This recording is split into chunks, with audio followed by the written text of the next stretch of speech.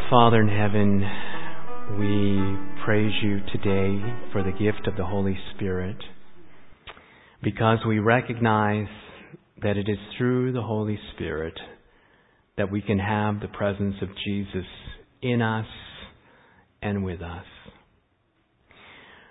Father, we come to you this morning asking that you would enlighten our thoughts and our minds. Hide me behind you.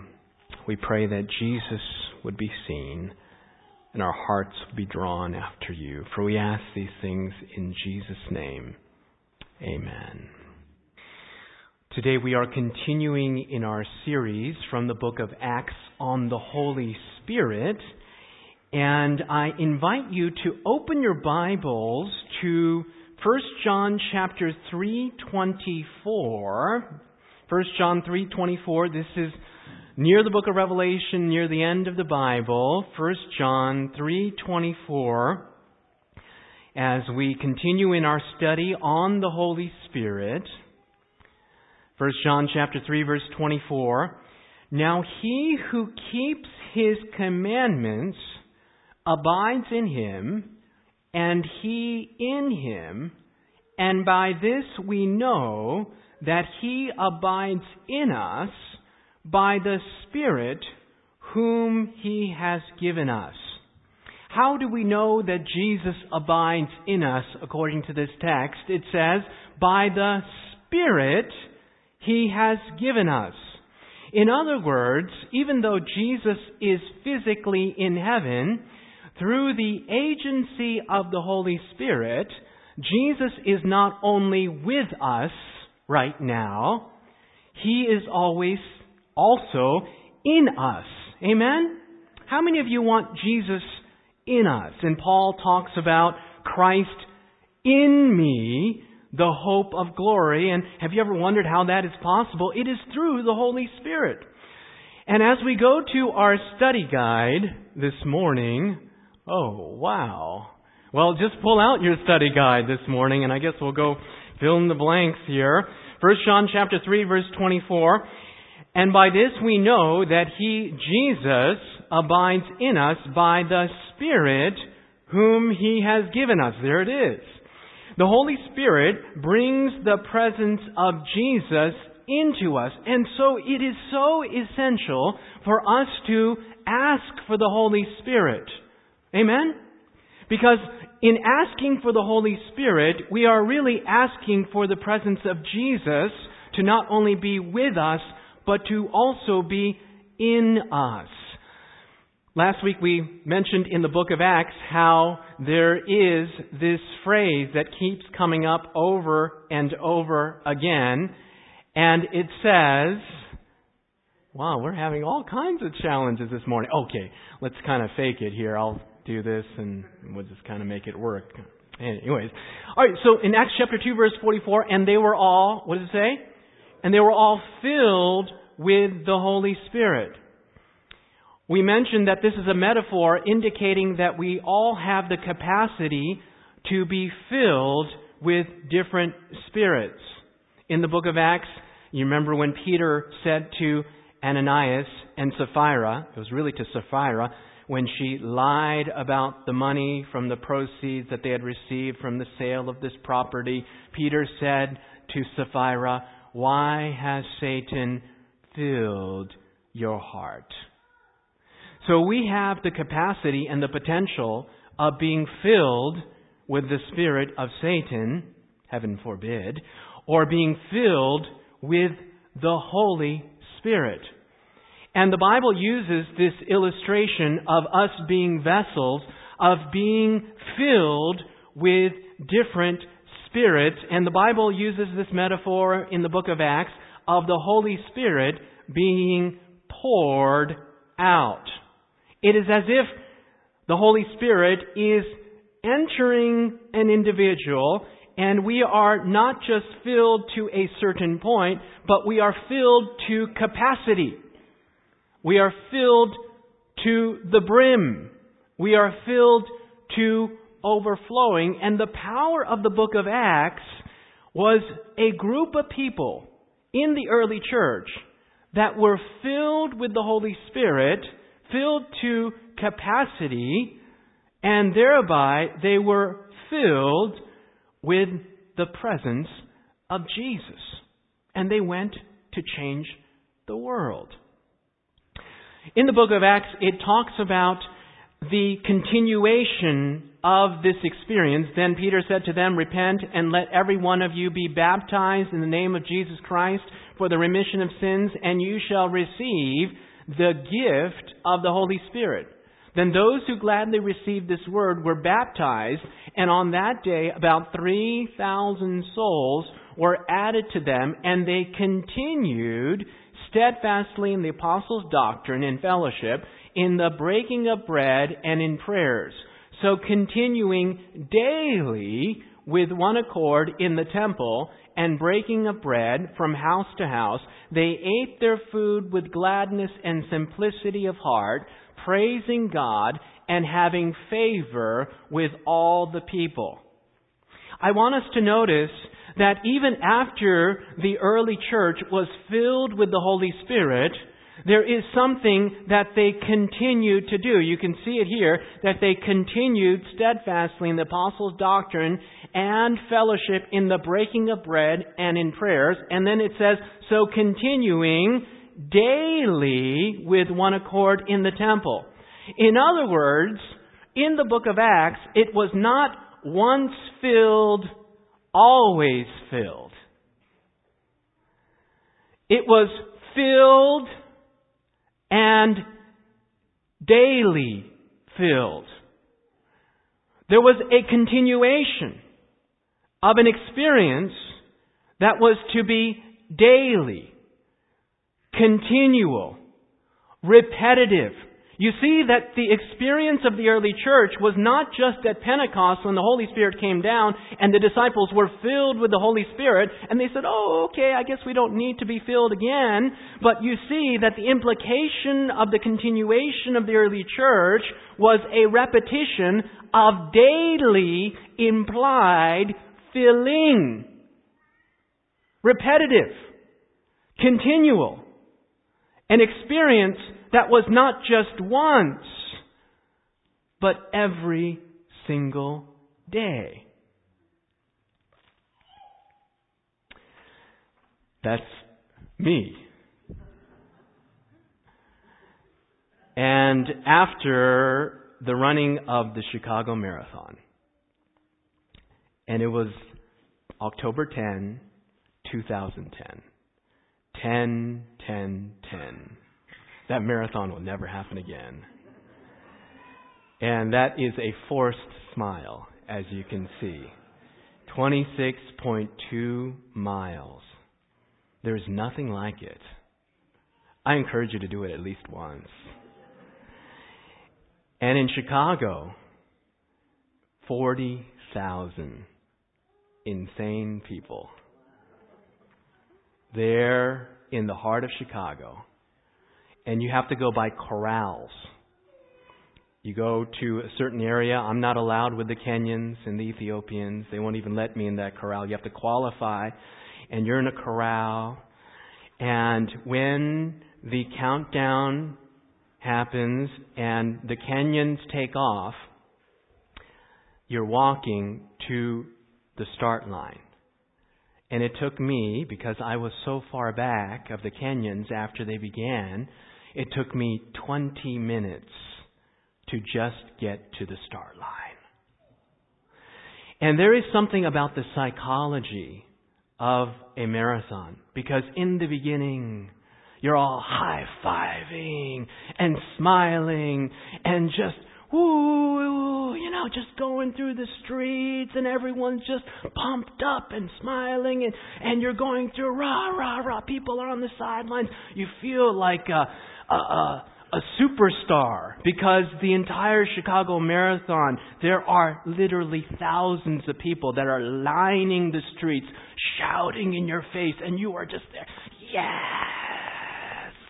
And everyone is just jovial and happy and just elated. We are here at the pantheon of running. About mile 15. there is a gradual, if not sudden, change in the mood. It goes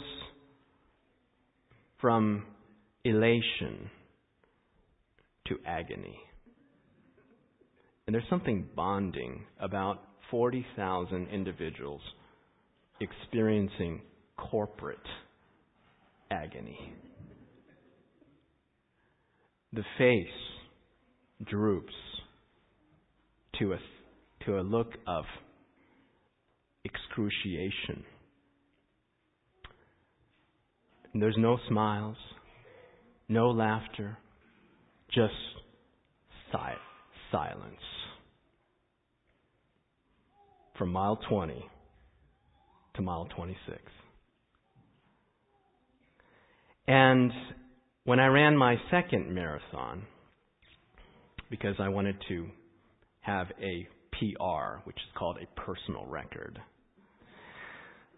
So I signed up for this thing, and there is a lot of literature about proper hydration. And they tell you that in preparation for a marathon, it is essential to drink water, but not only drink water, but to drink water properly. You don't just take a bunch of water and guzzle it because it flushes out everything. You take sips of water throughout the day for proper hydration. So I'm drinking all types of concoctions and electrolytes and water. The week prior, I am properly hydrating myself. And I got up to start the Detroit Marathon, and I was feeling so good, passing people, just going for my personal record. I was so confident because I was hydrated, and then I began to skip water stations, which are every mile. And then I hit mile 20, and I hit what marathoners call hitting the wall. And without going into great detail, it was the most excruciating thing I've gone through as a person living a cushy life in a Western world. And I'll never forget the individuals that were there at mile 20. They said, only 6 more miles. And long story short, I finished the marathon. My wife met me there, and I was so dehydrated that for the next probably 6 to 8 hours, whether in the body or out of the body, I do not know.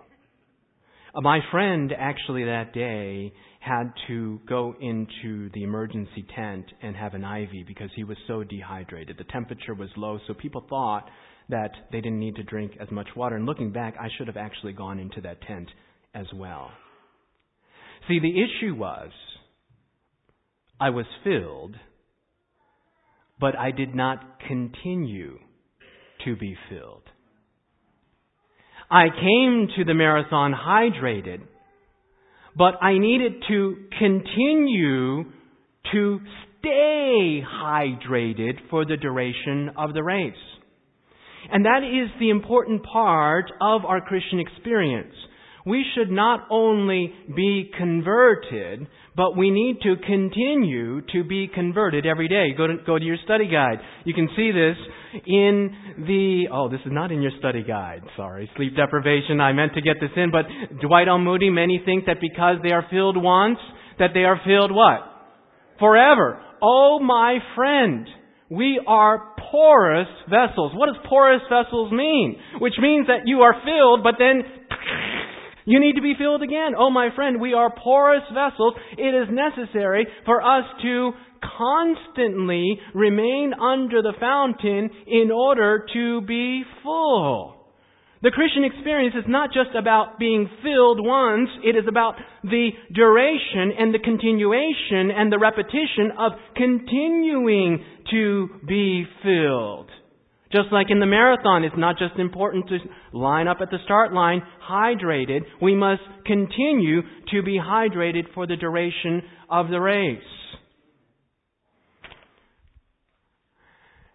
Ellen White, this is in your study guide. To follow Jesus requires wholehearted conversion at the start and a repetition of this conversion, how much? Every day. So it's not only essential to be converted at the beginning, to be filled with the Holy Spirit, it is also essential to have that continuation every single day, to continue to be filled. And as D.L. Moody said, we are porous vessels. It is not once filled, always filled. You are filled, but only filled for today. When you wake up tomorrow, you need to be filled again.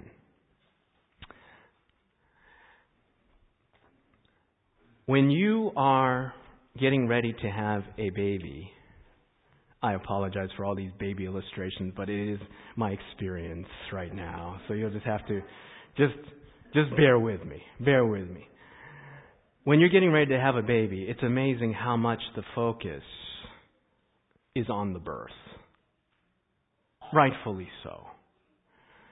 We went to birthing classes, breathing exercises, all types of contraptions, these birthing balls, and all kinds of literature, all focused on the birth. We even had an app that would do an analysis of the contractions. It was amazing. Just go through click, beginning, end of contraction, all the analytics and everything. And so we were ready. We were focused. The contractions came, and long story short, the baby came.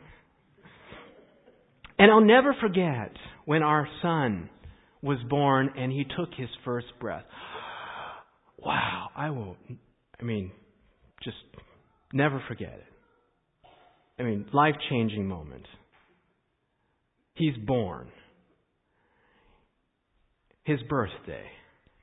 And then the daunting realization comes over our sleep-deprived consciousness that this baby requires continual, repetitive, daily care. And literally, this baby needs continual filling, literally, of milk. Every day. Not only every day, every few hours. Continual feeding. So much of the focus was on the birth, and rightfully so. It is, without birth, you don't have life. And so the birth is there. But then, after the baby is born, the realization comes over our consciousness that this baby requires daily, continual, repetitive, seemingly ongoing, non-stop care and filling. Non-stop, every single day. All right, I'll stop right there. You get the point. And in our Christian experience, the Bible tells us that we are born again. There is a metaphor of the Christian experience that is similar to being born. We are born, hallelujah, except Jesus, you're filled with the Holy Spirit. But, I should say, and that is not the end. Even as a baby requires daily continual filling, we are born again, and every day, just as a baby needs to be filled in order to continue to live, we need daily care. Amen? Daily filling. This is the way that God has made it. It is not once filled, always filled. Oh, I wish that were so. That would be wonderful. Feed the baby once, he's set for life. Oh, whoa, population explosion, right? This is just amazing. But the way that God has created human beings at birth is daily, continual, repetitive care. And it's the same thing for the Christian. When we are born again, every day we need a daily provision. And that's why Jesus said in the Lord's Prayer, give us this day our what? Daily bread. And He's not just talking about physical food, friends. He's talking also about spiritual provision. And many times in our Christian experience, we stop after birth. No more feeding. I'm good. And we wonder as time goes on and our spiritual faculties begin to go into starvation mode, and we go limp and lethargic and apathetic, and we have lost our first love, we can many times trace it back to the reality that after being filled, we have stopped being continually filled. This is an essential part of the Christian experience. 2 Corinthians chapter 4, verse 6. Yet the inward man, this is the spiritual nature, is being renewed day by day. Every day we are to be renewed. Go to the next one. How is the inner man renewed? Ephesians chapter 3, verse 16 through 17 and 19. He that would grant you, according to the riches of His glory, to be strengthened with might through His Spirit in the inner man, that Christ may dwell in your hearts through faith, that you, being rooted and grounded in love, that you may be filled with all the fullness of God. There's a lot in this text, but notice that it is through the Spirit that our inner man is renewed day by day. And it says that when the inner man is renewed through the Spirit, who dwells in us? Christ dwells in us through the Holy Spirit. So every single day, we need to continue to be filled. Every single day we need to wake up and say, Lord, fill me is my earnest plea. Moving on very quickly. Acts of the Apostles, page 56. To the consecrated follower of Jesus, there is wonderful consolation in the knowledge that even Christ, during His life on earth, sought His Father daily for fresh supplies of needed grace. Morning by morning, Jesus communicated with His Father in heaven, receiving from Him daily a fresh baptism of the Holy Spirit. Jesus, when He was on this earth, could have overcome or could have lived His life in His own strength, but as our example, He chose to depend on the Father for everything, and this He received, what? Daily. And the implication is, if Jesus received from the Father daily a provision of grace, what about Pastor Shin? Oh, wow. Sometimes I think I don't need it, but look, Jesus needed it. And Acts of the Apostles, page 50, for the daily baptism of the Holy Spirit, because the baptism of the Holy Spirit is really the presence of Jesus, every worker should offer his petition to God. Every day we should come to God and say, Lord, please fill me. Acts of the Apostles, page 284. As in the natural, so in the spiritual world. The natural life is preserved moment by divine power, yet it is not sustained by a direct miracle, but through the use of blessings placed within our reach. So the spiritual life is sustained by the use of those means that providence has supplied. In other words, there is a correlation between daily sustenance physically and daily sustenance spiritually. You think about it, we are dependent creatures. Have you ever gone a day without eating? Anyone? Oh, I remember when I went 3 days without eating. and all I could think about was rice. Anyway. And, this is the way we are. I felt weak. I know it's only 3 days, but I felt weak. I felt lethargic. I felt emaciated. Matter of fact, I've gone 1 day without eating, and after 1 day, I feel like I can't even think. Think about how dependent we are. There's studies that have shown that when children miss breakfast, there is a dramatic decline in academic performance. Missing breakfast for children. Academic decline. And they say that if you continue to miss breakfast, I just read this study, children continuing to miss breakfast because of the nutritional deficiency, IQ can be lowered. Just from missing 1 meal a day. We are incredibly dependent individuals physically. And just as we take time to eat, that food is given to us by God. Zarvages says that every piece of bread is stamped with the cross. So all that we eat, all that we drink is because of Jesus, but that is provided for us, and we need to take advantage of the provision. What this is saying is that we don't wake up in the morning and pray and say, Lord, give me a divine miracle. I need all of the nutrition injected into my bloodstream, and I'm good. That's not how it works. We wake up in the morning and we say, Lord, thank you for this food, and we eat it.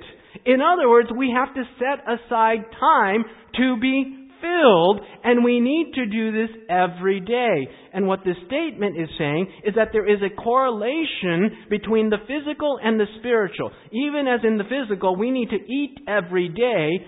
Spiritually, we need to be fed and filled every day.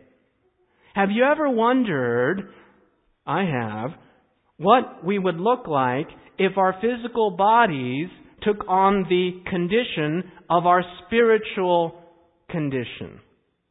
Ooh. Would we be fit? Or would we look like we were in starvation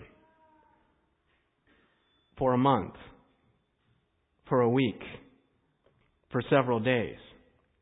There is a correlation between the physical and the spiritual world.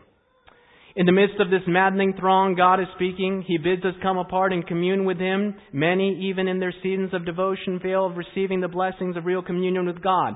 They are in too great haste. With hurried steps, they pass through the circle of Christ's loving presence, pausing perhaps a moment within the sacred precincts, but not waiting for counsel. They have no time to remain with the divine teacher. With their burdens, they return to their work.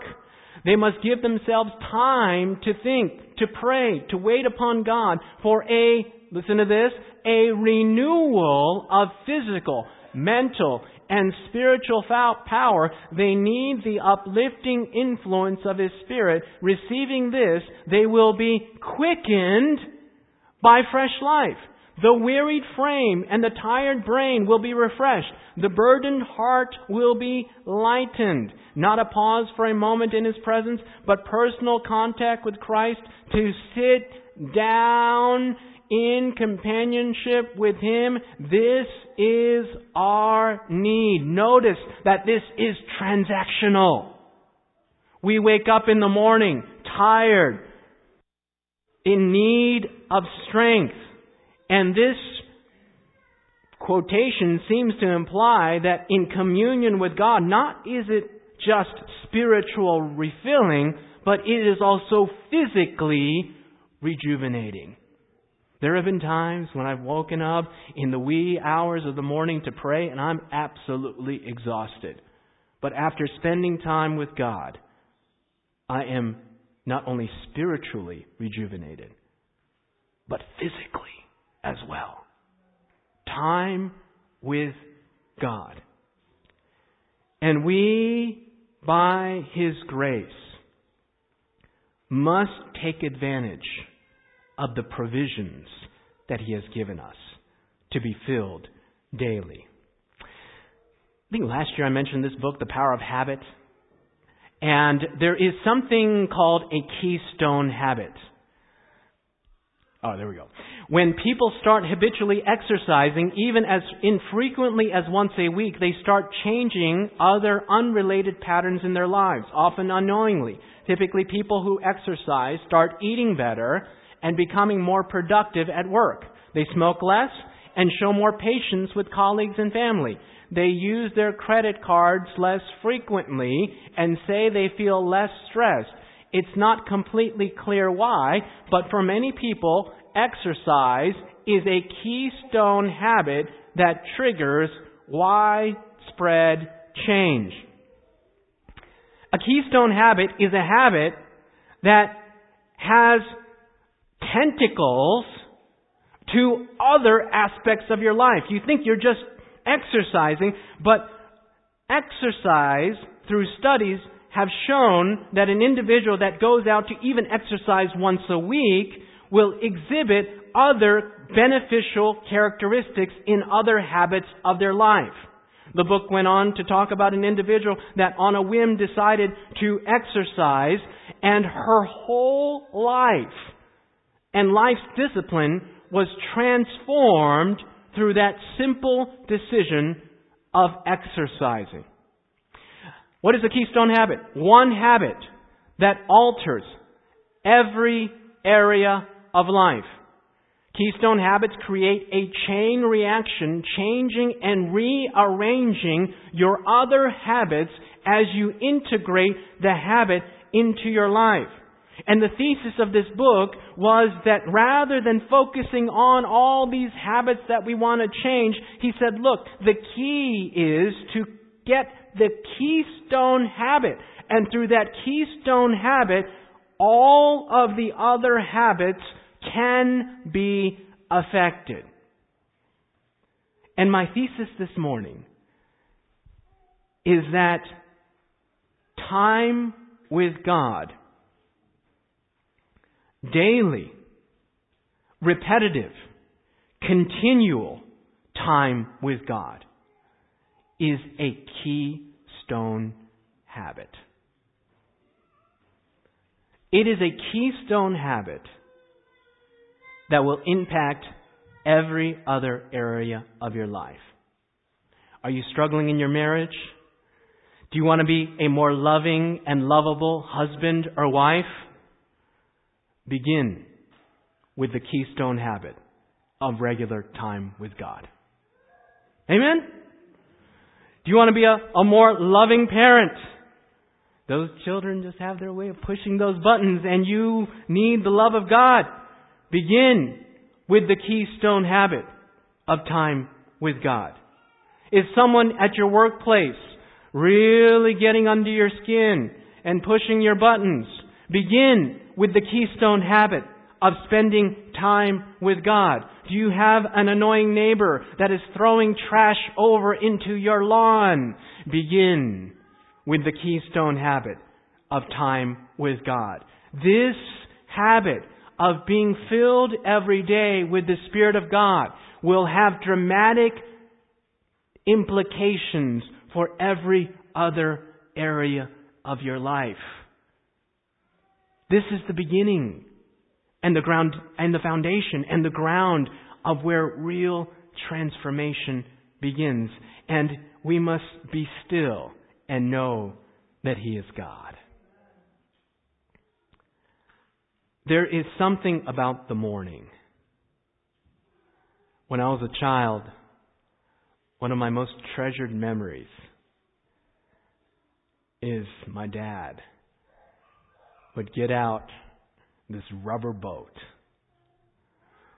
and tie it somehow to the top of our station wagon at 4 a.m. And I would hop in that car with my dad, and we would go off to a reservoir on the lake and go fishing. And there's something about those morning hours. Being Alaskans, I know you know. On that water, it is like glass. Right? In the morning, just simply like glass. And I remember wetting the line just And the ripples would just shimmer out. And there is something about that time that is so sublime and peaceful. Before all of the other cares and all the other fishermen and all the other competition and all the other waves come in, it's just you and the great outdoors. Something about it. And in the same way, God invites us in the morning, in the stillness, before all of the clutter and all of the engagements and all of life and just the chaos of what 21st century living has become. God invites us to pause in the stillness and be filled. Amen?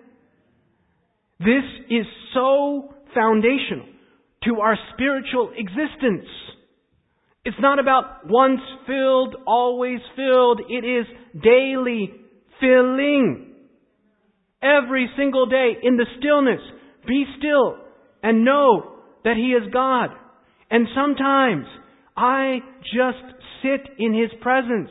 And I didn't even have the words to speak, but I praise God because the Holy Spirit, according to the Bible, is the translator. Sometimes I'm like, Lord, I don't even know what to say because my heart, I can't articulate. I can't find the words. The Bible tells us the Holy Spirit takes our intentions and translates them for us. And so sometimes I just sit in God's presence and I say, Lord, you know my heart. I'm here. Fill me is my earnest plea. Habits of disengagement. Getting alone with God. Don't misunderstand me. We need community. We need to come together and worship in spirit and in truth. And we must spend time alone with God. Intimacy comes through being alone with the individual. And in the inner sanctum of your closet, that space that is between you and God, create that sanctuary to be alone with God. And this is so essential, unplugging. Turn the phone off or to airplane mode or put it in another room. Facebook will be there when you get back to it. Twitter will be too, and Instagram and whatever the millennials are going through nowadays. I don't know. But the point is, unplug. Put it in another room and say, Lord, this is my time with you.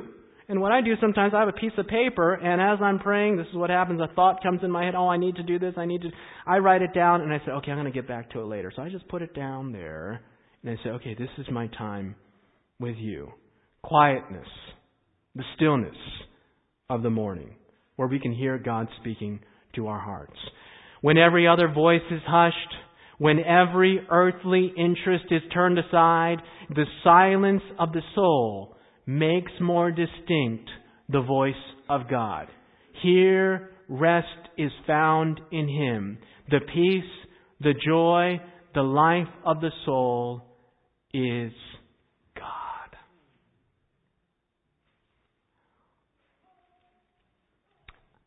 I was at a seminar and a man was sharing about his wife's spiritual experience. He's a professor. And he says that his wife, every night before she goes to bed, she doesn't set her alarm. She prays and says, Lord, when you want to spend time with me, wake me up.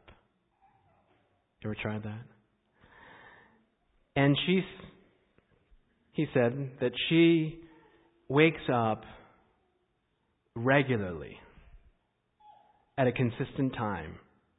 And I believe if our eyes could be open, that the angel comes down,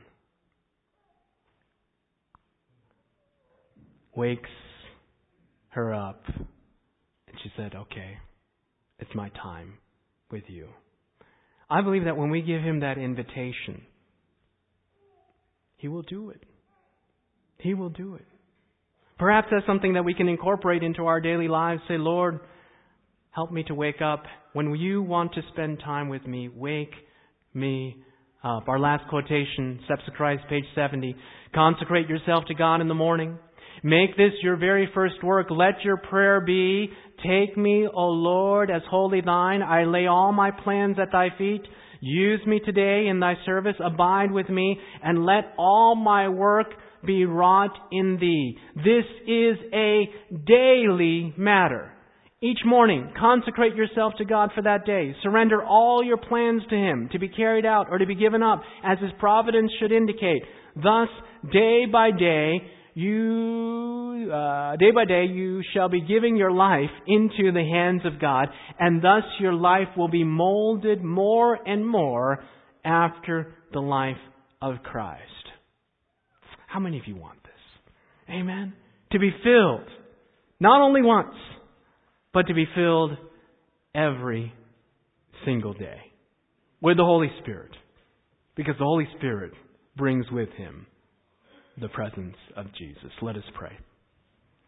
Father in heaven, we thank you that you long to fill us.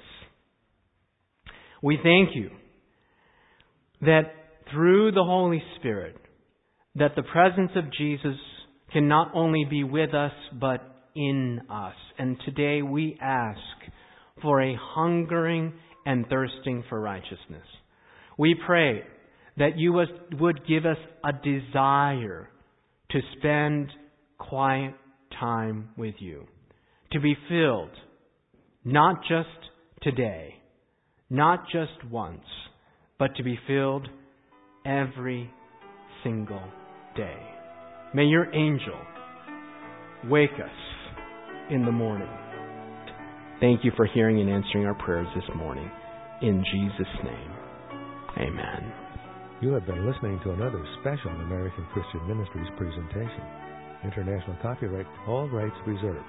To order a copy of this or other presentations, or for a free catalog, please call toll-free 800-233-4450. International calls dial 717-652-7000. You may also order from our secure website at www.americanchristianministry.org. There you will discover the largest selection of authentic Adventist preaching available. You can trust ACM. There's no compromise here. If American Christian Ministries has been a blessing to you, why not take a moment just now and send us a note or an email with your testimony? We'll share it with the speakers and volunteer workers to encourage them. Your prayers and continued financial support are very important to ensure the continuation of this ministry as we help prepare America and the world to meet Jesus Christ. He is coming soon.